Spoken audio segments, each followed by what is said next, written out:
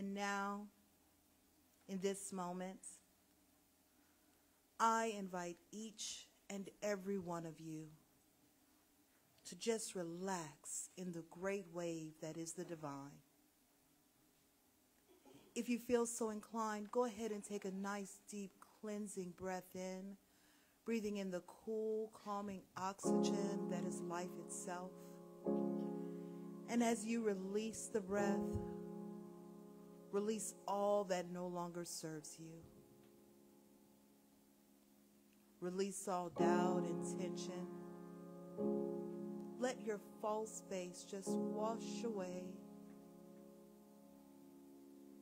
Go ahead and take another nice deep cleansing breath in. And as you release this breath, allow your body to just relax in this moment. And allow your mind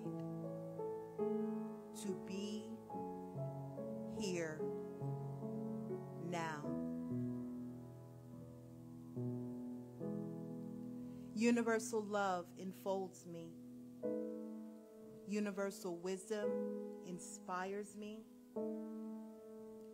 Universal spirit enlightens me. Universal power encircles me. I am one, and all is well. As we begin this inner healing process, I invite you to relax in quiet confidence,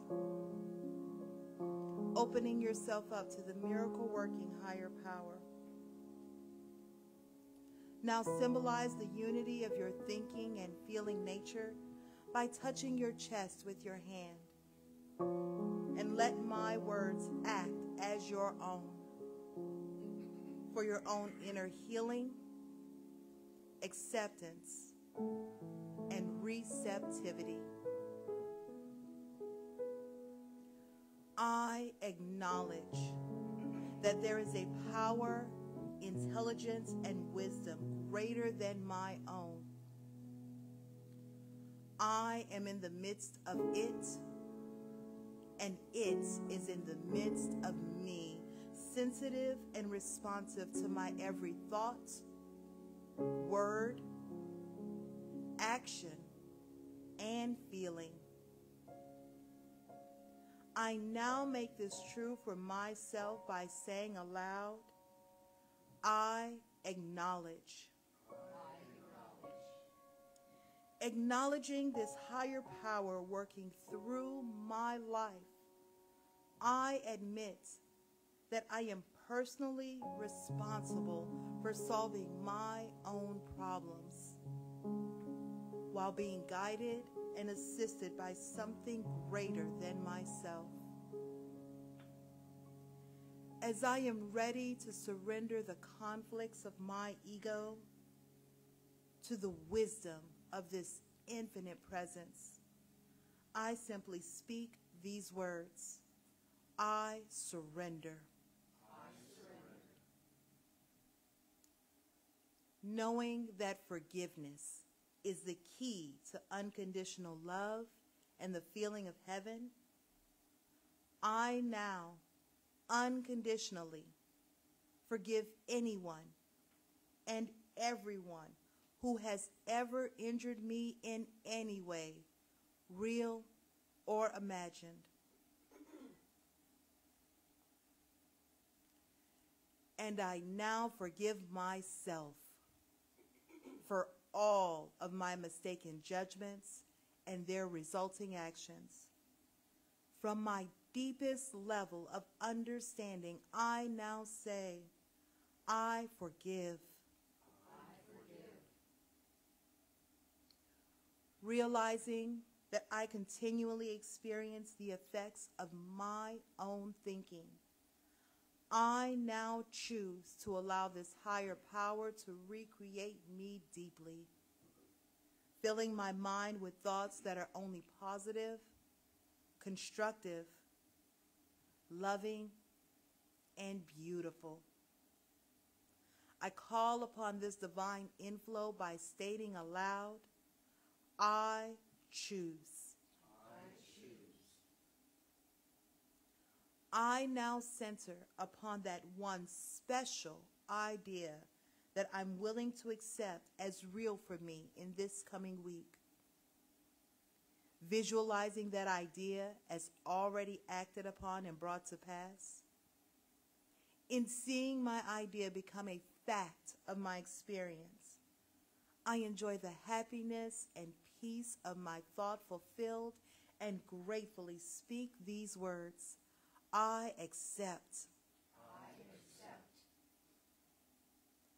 Knowing that I have an everlasting place in the midst of the power that sustains all creation, as well as the support of all those around me, I allow myself to relax in the peace of fulfillment and gratitude and say, I release. I release.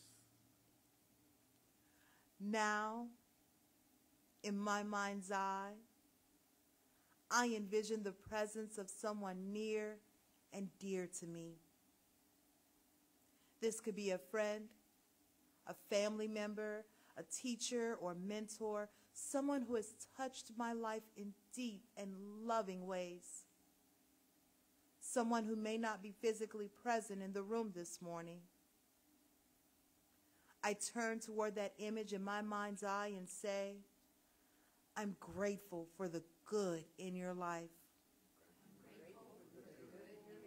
Now I open my eyes, turn to the world around me, and joyfully speak to anyone physically present in this room or virtually on this broadcast, and share in confidence and gratitude in saying, I'm grateful for the good in your lives.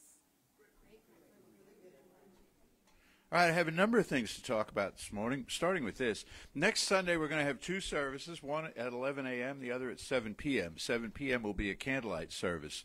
And the musicians and we who are speaking have been working on this for quite some time, and we'd love to have you here. Yes, we have, too, been working on it for quite some time. Please come out. I have. You know me this time of year. So it's supposed to be raining and warm that night. Don't let that stop you. Did it stop the Magi? Did it stop the shepherds? Did it stop the angels? Who were like, oh, it's raining, we better stay in heaven tonight. No. So you come on. It's not going to flood. It's not crazy weather. It's just, so please come out because it's really going to be a special service. And candles, there will be candles. There will be candles. Lots of candles. Now, have you bought your last-minute Christmas presents? You have? Well, it's pretty darn close, Brian. Unless you use America's favorite online retailer who will drop it by drone on your doorstep. You got 7 days. So I have some ideas for you, some ideas of what to get. One of the key things always in gifting people is to listen to what they tell you they want. Listen to what they tell you they want. Unlike the guy who saw his husband's tweet to the husband's friends that said, I'm lucky, I know what I'm getting this Christmas because I have been dropping really precise hints for months now. And the husband who saw this said, now I live in the fear of God.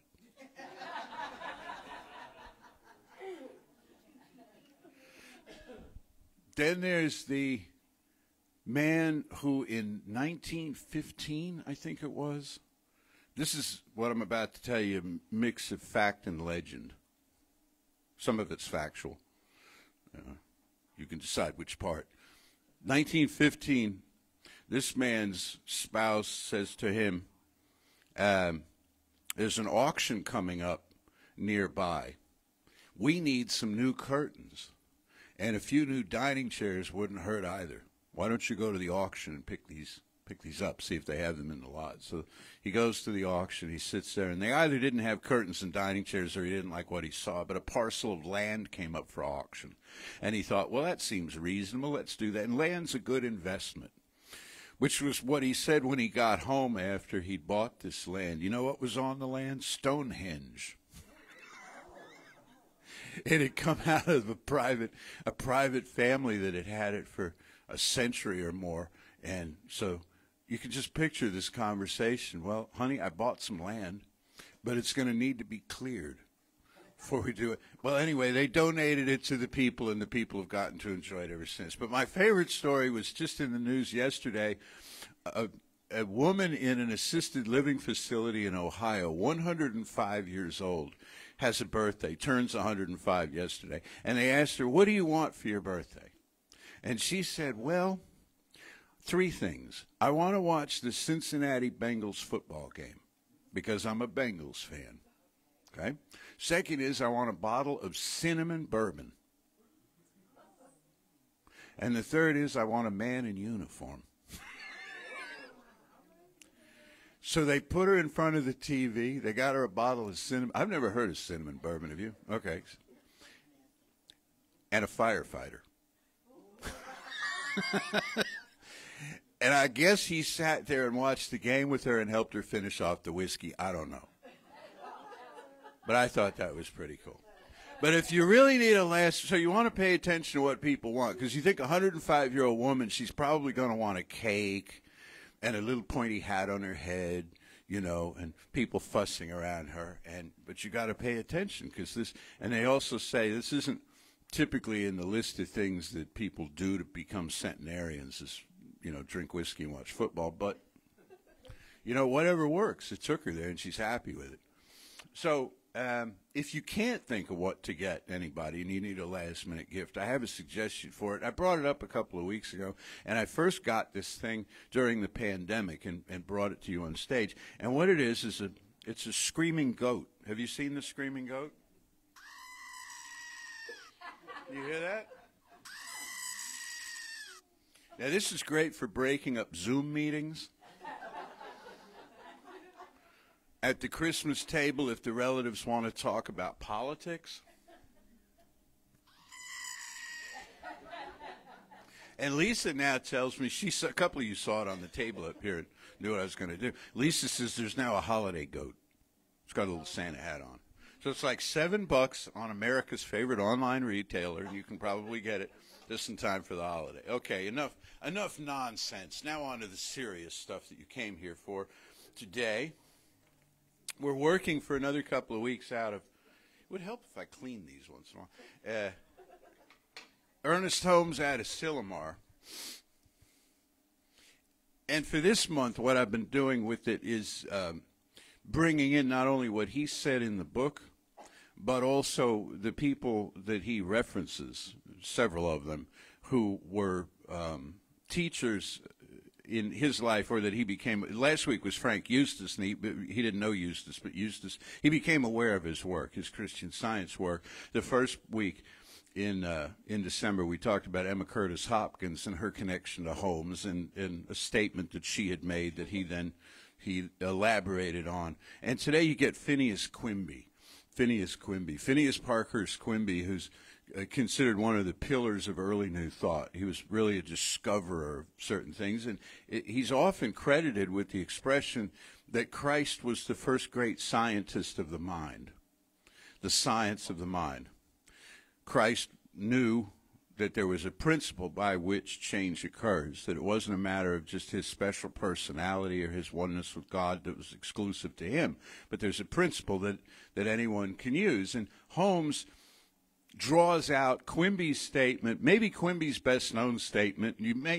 I realize a lot of you in the room and a lot of you online have never heard of this person, and you're busy looking him up right now, or you will be later. But the most well-known statement from this largely unknown individual outside of New Thought was that matter is mind in form. Matter is mind in form. Mind is matter in solution. Okay? Matter is mind in solution. In other words, they're the same thing at different vibrations of each other, at different stages, different frequencies, different wavelengths of each other. They're the same thing. All there is this one divine nature which can take on the appearance of substance, of form, when mind moves it to do so. And so Holmes believed that the divine nature has ideas within itself that are not fulfilled, not fully realized, until they take shape as material form to be recognized by sentient beings. That then, once they're recognized, are free to redistribute themselves back into the realm of solution or pure potential. So, and we've talked about this many times before, maybe not in this way, but everything is flowing like the tides. Everything is moving into form and then progressing out of form and then coming back into form in a different way, slightly altered, maybe greatly altered. All things are changing. You're sitting in a chair that at one time didn't exist, and at one time going forward won't exist. But what will not cease existing is the principle by which chairs are made. Because as long as there are beings, you, me, cats, dogs, whatever else gets up in a chair, as long as there are beings that need some place to sit, the principle will keep creating after its own kind. But you know what? They'll come up with better chairs. Because our ancestors sat on logs, tree stumps, whatever they could find. And then somebody had the bright idea, say, let's put a back on it and elevate it a little bit off the ground. And then somebody had, for a long time, people who came to places like this sat in wooden pews. Did you do that when you were a little kid? Straight up in a little wooden pew. And then you had to kneel on stuff, and it was real uncomfortable. And then, I don't know when it came in, but they put pads on the kneelers, and they put pads on the chairs, and now it was more comfortable. And now the minister could go on forever in a talk, and no one would object. The choir could sing off key, and nobody would mind, because everybody was comfortable. You used to go to the movies. You had a little fold-down chair. You sat there kind of crammed in eating your popcorn. Now you go to the movies, and it says a recliner and drink holders and all this kind of thing, And then a lot of people just say, well, you know where I'm most comfortable? At home. I'm gonna stay home, and I'll wait till this thing's on Netflix or something, and then then I'll watch it. So everything is being refined as it goes. Some ideas go out of fashion for a long time, and nobody thinks about them, and then they recapture it. Hey, have you seen this? What was it I was reading the other day? That's coming. It escapes me right now, but there's something real kind of ordinary that's coming back into fashion. Oh no, it's not. It's not ordinary at all. I take that back. Before any of you really throw a fit, I'm talking about Snoopy. Snoopy is being rediscovered by very young people as being cool, and I'm told you can't find Snoopy stuff. Screaming goats are everywhere, but Snoopy's hard to find right now because the younger generations are snapping it up. And they'll find some way to represent with Snoopy that nobody else has ever thought of. So what I invite you to consider is everything is mind, and some of it seems to stay in the unseen. Another term for mind, because we love synonyms in this teaching, we're constantly swapping out words. Like for God, what else can we call God? Lately I'm calling God the divine nature. I think I may stick with that a while.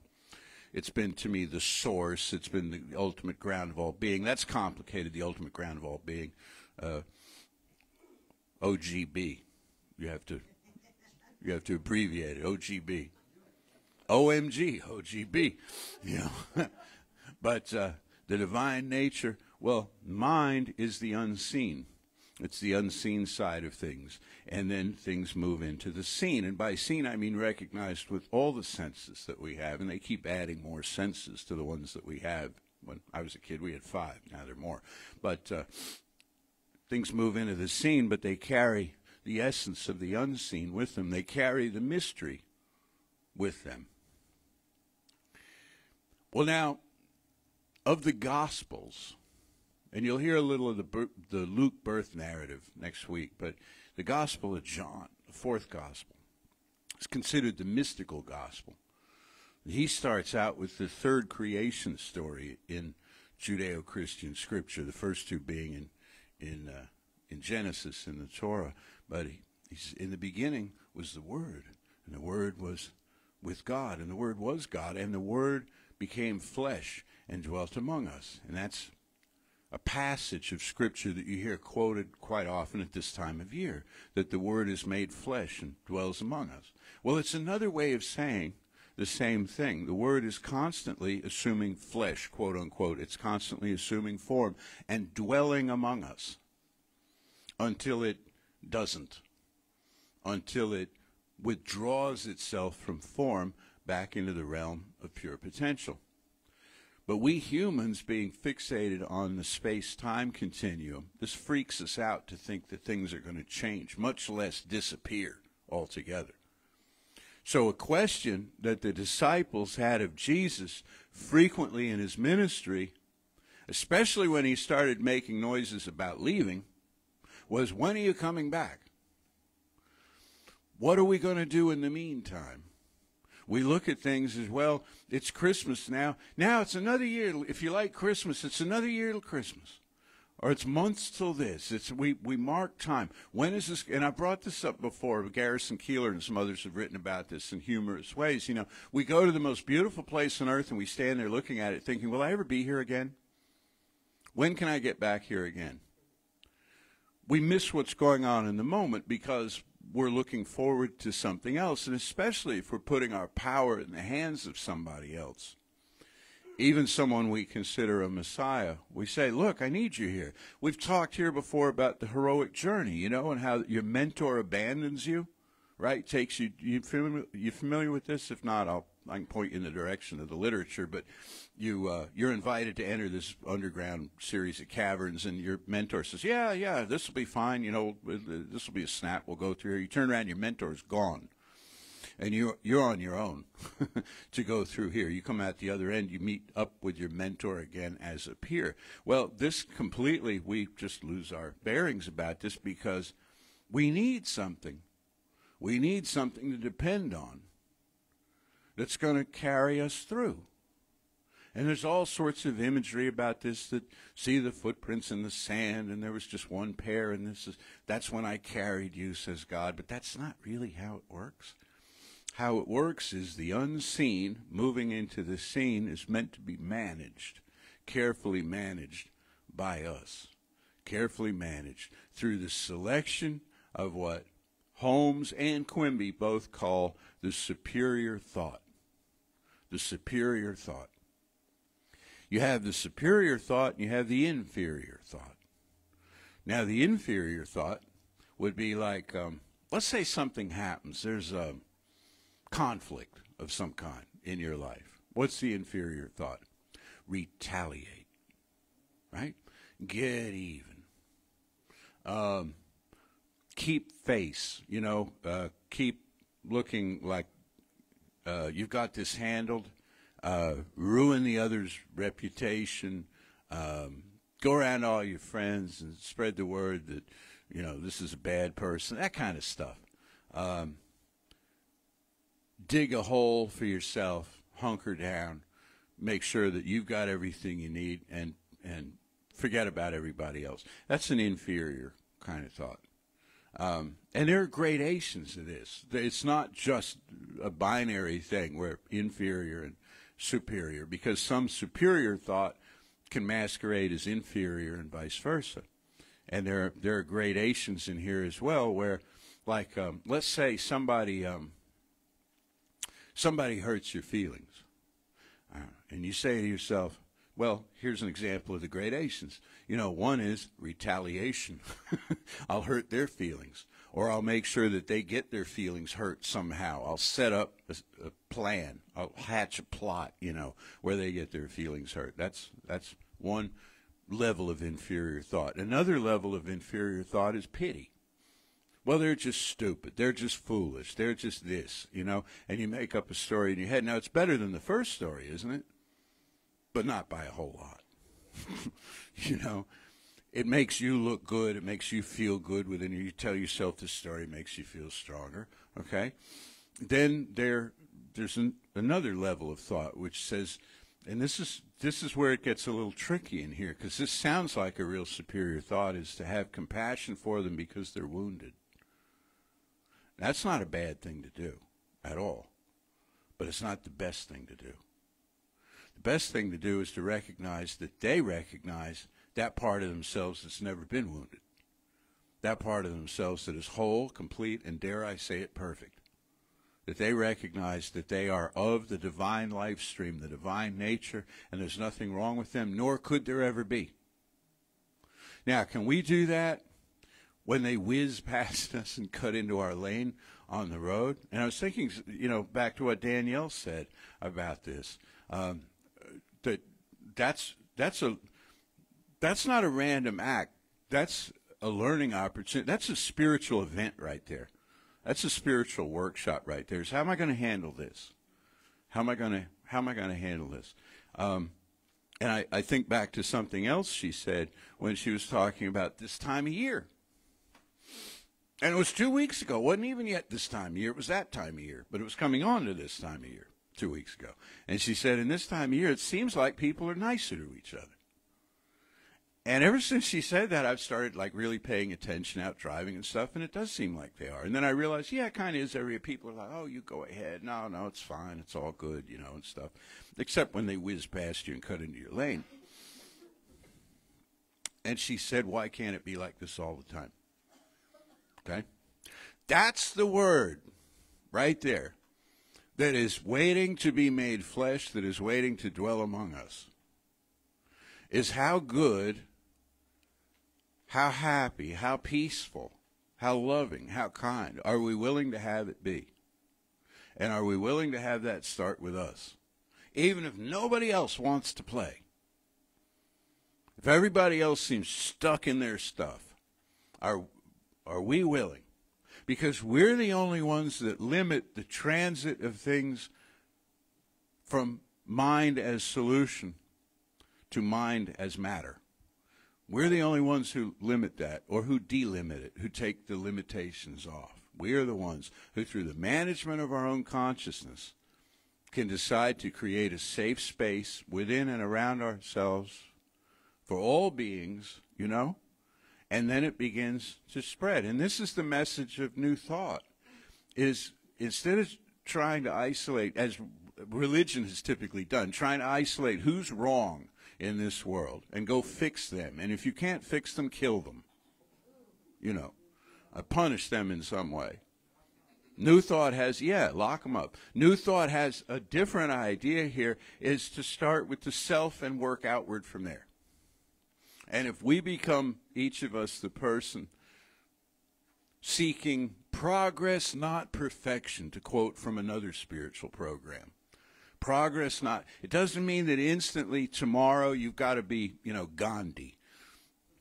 Took him a while too, you know. He had some stuff to work out. All of the great ones did. But each day, better and better. Somebody brought up Jose Silva the other night, Nicole, you may recall, some of you. Every day, in every way, I'm getting better and better. And every day, I'm releasing the good for the better. Every day I'm releasing the need to judge a little more. And you know what this represents? Because the whole thing is a metaphor from beginning to end. This represents both the descent of spirit into form, as depicted here on the circle in V, as I back into the tree. That'd be funny. Chevy Chase, how do you say that? Chevy Chase fell off a stage the other night, and they thought he was doing a prank like he did, like he used to do on Weekend Update, and he actually fell off. He didn't see the end of the stage, and he actually fell off. He's all right, happily. So anyway, it represents the descent of spirit, into form, and it represents the coming of the Messiah. It's why am I having trouble pronouncing words today? It's all a metaphor. The Word is made flesh and dwells among us, and everybody says, "Oh, it's the baby Jesus." Well, it is, and it's more. It's the Christ principle, the Christ science that coexists with the baby Jesus, that coexisted with the baby you, and the next baby born in this world. And every living thing coexists with that. The Word is being made flesh and dwelling among us. So I have a little Holmes passage here to read you.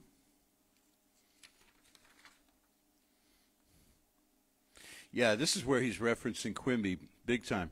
It is matter held in solution called mind, which the power of wisdom can condense into a solid so dense as to become a substance called matter.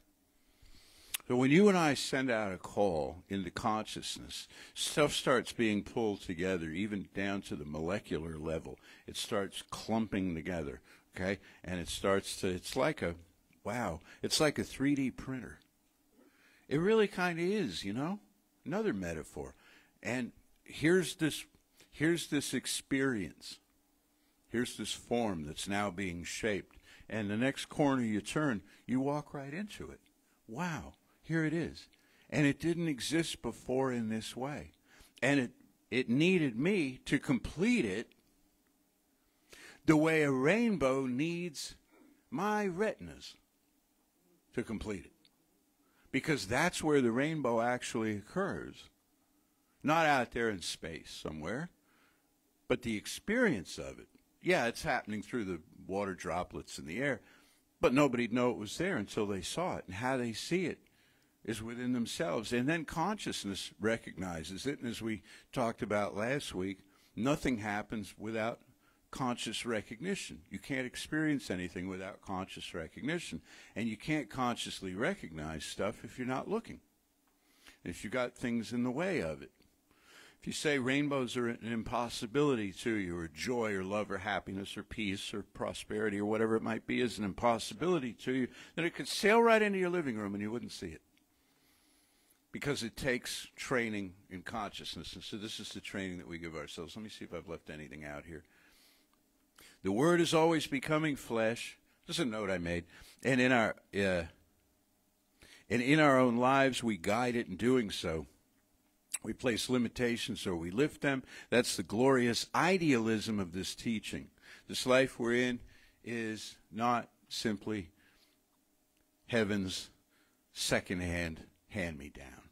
Remember that? In the song you sang a couple of weeks ago, I think it was. Okay? This life is for real. This life is in earnest with an A. This life is the substance of spirit taking form. So at this Christmas tide coming up, which now we've prepared for it in the Advent spirit. We've waited for it while preparing and prepared for it while waiting, and we're conscious of the fact that there are angelic beings who represent the message of this coming to us and around us. Whether or not you believe in angels with the big wings and all this, you are one of them. And they are announcing something. Now, what is it they're announcing? They're announcing the birth of the Savior idea. And finally, this Holmes said, we believe in Jesus Christ as the Savior in this teaching because he saved us from wrong thinking. He saved us from the consciousness of fear, inescapable fear, cycling down into that sense of separation from source. Okay? He saved us from that by showing us an alternative, which is to love one another, to love the self, to love the world. So let's know together now. One life, one power, one presence, pure spirit, everywhere, radiant, manifesting. On this spectacularly beautiful day, which we've had a number of here lately. where there's crispness to the air and brilliant sunshine. It is so easy to feel the presence of this one life, this one mind, this divine nature coursing through us. And so I affirm and know for each person listening or watching or doing both, that right where they are right now, there's a sense of yes, a sense of destiny, a sense of possibility, greater than ever before. An awareness that each of us lives in the midst of an infinite creative process that knows what it's doing, that awaits our recognition and our call, awaits the direct impress of our thought and acts upon it. I know this for each of us. I know it for all people everywhere. I know it for the trouble spots on earth, the places where conflict rages, that even so, right there is this Christ-like idea of love and peace and kindness and good.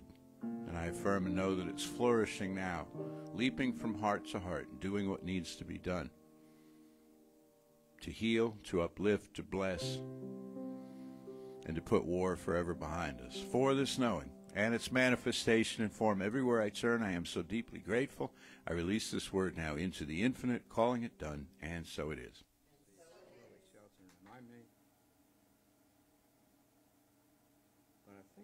That's pretty well it.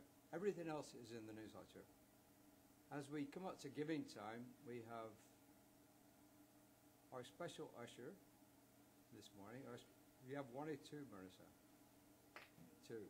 We have our special ushers. So please join with me in saying the words that we say every Sunday. I'm not starting to finish it. Well, it costs money to keep the center going. It costs money to put the lights on, the music. It costs money to keep everything going here. We really appreciate all you do for us physically and monetarily, and we just ask you to please continue contributing, because it really does cost money to keep this place going. So thank you for all you do for us in all directions.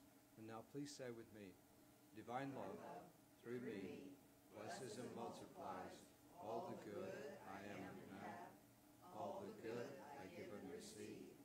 The only other thing that I wanted, because how do you drop a hint? I learned a new way to drop a hint for that perfect last minute gift. Borrow their computer and Google what you want, and then their computer will proceed to pop ads up. And I was like, well, that's just brilliant. So, all right. It is a beautiful day. And when I heard that line in the song, shine a light in every corner of my heart, it reminded me of a meditation that I learned when I was in ministerial school. So go with me for just a minute, and then we'll end it in a treatment, but we're going to start it in a meditation. So I'm going to encourage you to take a nice deep breath. Just breathe it all the way down. Relax as you release the breath. Now I want you to envision yourself standing within your heart. Visualize your heart around yourself. Now I want you to take one step forward and push that front wall out. Just make that space a little bit bigger. Now step to the left and push that wall out. Now you're going to have to take 2 steps to the right and push that wall out. Now come back to the center and then turn around and push that wall out. Now how big you want to make your heart? Because you can keep pushing. You can push it to the outside of you, and then you can push it and encompass the neighbor next to you. And then you can push and enclose the whole center in your heart. You can keep pushing it until you enclose the whole world in your heart. And from that sacred space, from that sacred, unending well of love, we know that there is one life, one power, one presence, one love. Each and every one of us live that life. We are that presence. We channel that love. And that power flows through us out into this world. And amazing things happen. As we step into this final Holy Week, I know peace. I know joy. I know awe. I know wonder. I know tight hugs. I know tears of joy, of relief, and of grief. That each of us receives that which we seek in this holy season, in this holy week. That it comes to us on soft feet with warm hugs. And that we treat ourselves and each other gently and kindly and with compassion.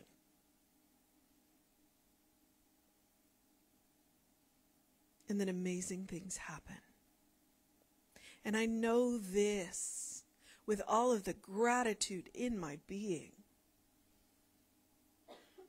that I speak words of truth, that I speak words to be made flesh, each in our own way.